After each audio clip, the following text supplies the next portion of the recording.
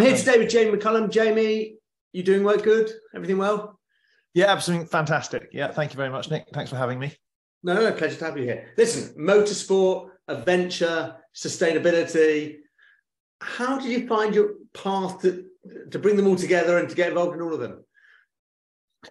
Well, yeah, it's an interesting story that has lots of twists and turns in it and a few dead ends too. But the overall progression is forwards, I like to think.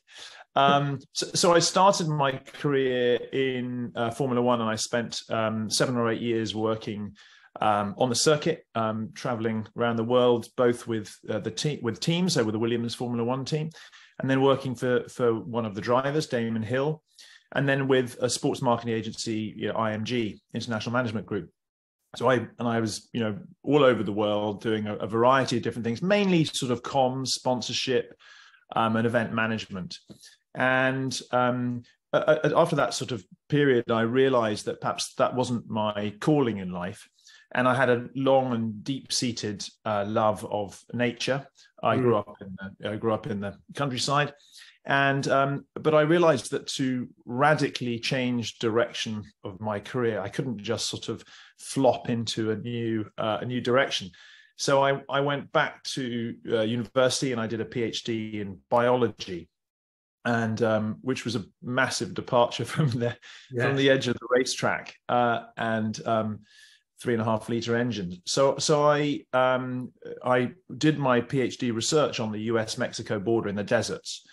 And I was mainly looking at the movement of wildlife across the international border between Mexico and the US. Of course, there are a lot of other things moving across that border, millions of people every year. So it was a super interesting from an environmental perspective, but also from that social perspective. And when I finished my PhD, I spent 10 years working in conservation, mainly working in national parks, so protected areas, and working with frontline conservation workers, so rangers in many cases, on 5 continents. And that's where I find myself today, still working in that space. And with the commitment to nature and the value that it brings to not just our economies, but our wider society. And how do you feel, kind of talking about the wider society? We are, with respect to obviously climate change, deforestation, is there still more to go in terms of us being clued up? Are we still sticking our heads in the sand, or are we starting to wake up? Yeah, it's a very good question, because I think in some ways we are waking up, and I think, of course, the 90% of the focus is on climate change, and that's valid and important. But I do think that nature loss is getting left behind in that discussion. Of course, they're both deeply interlinked. But there's a great comment, which is that that climate change will kill us in 100 years, but nature loss will kill us in 50. So we better start paying attention to that in a more profound way. I mean, of course, we know we've lost half of all the forests on the planet in the last 5,000 years, and species extinction is happening at 1,000 times the background rate. But we don't want to necessarily dwell on all the doom. Because the fact is that 50% of the global economy depends on nature, so dependent or highly dependent on nature. And when you're losing species and habitats at that rate, that is going to have an effect. I mean, it's a bit like, I think about nature and biodiversity, a bit like a rug. You pull one strand out, it's okay, the carpet and the rug stays pretty intact, and you start pulling more out. Eventually, the whole thing is like a sort of tattered mess. And all of the things that we depend on, so it's clean air and fresh water and raw materials, fertility, pollination services, all those things that underpin that 50% of our economy, start to fall away as well.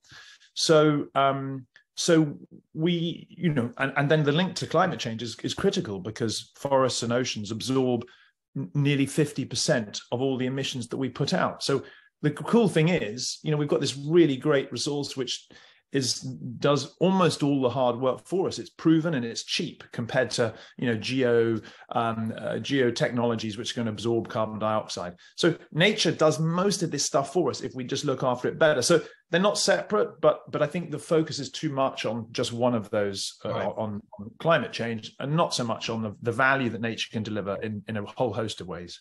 But do you think that we need systematic changes, or do you think kind of it's tweaks that the behaviours that we need to do?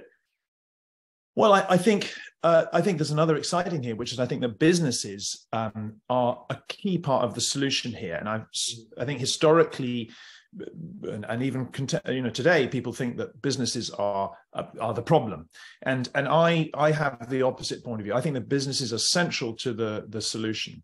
I think firstly because so that's a mindset change. So in answer to your question, I think businesses can play a really critical leadership role in conducting themselves in a way that is going to deliver positive change. And I think that those businesses that do adopt regenerative practices will thrive in a resource-constrained future. There's no doubt about it, because they will pay less for their raw materials, but also they'll get better people. I mean, they'll attract the best talent and they'll retain that talent, because if you're a purpose-led company, you're much more likely, and all the research shows it, you're much more likely to attract and retain the best talent. So this sort of regenerative way of thinking is critical, because it means that makes the business more resilient and more sustainable into the future in every sense, financially sustainable. So I believe that that businesses are critical to this future. But I think, and the $1 million question or the multi-million-dollar question is how businesses will do that. So let me take us back full circle. Kind of, you started in F1. How kind of now you're in the environmental kind of deforestation, kind of nature, and you're in that sphere. How do you look back on F1, and how do you view F1 now? Is it a beacon of hope, or is it kind of your deadliest enemy? I think that what it shows is that when in the 1960s and 1970s, Formula One, and indeed sport more generally, was a bit of fun. It was mainly run by amateurs. Of course, there was some money in football and motorsport, but no real money. And then the sport was transformed by the injection of capital from businesses who got engaged through sponsorship. Yeah. And I think that is the model that I think we need to adopt. We need to get businesses engaged in nature in the same way they got involved in sport, because 60 years ago, sport was it was worth nothing. The industry is worth nothing. Now it's a multi-billion-dollar industry, and what has that done? It's created a whole new positive approach towards sport. It's enabled sport to reach many more people. Sport is better communicated. The health benefits, all those other things. So, and I think the same needs to apply in this one. So I think that Formula One and the sports industry in general is a really good example of how of the power, the positive power of business. And I think that's the model that we want to try and duplicate in this field. Jamie McCallum, thank you so much for your time today. It's been absolutely fascinating. Great. Thanks very much, Nick.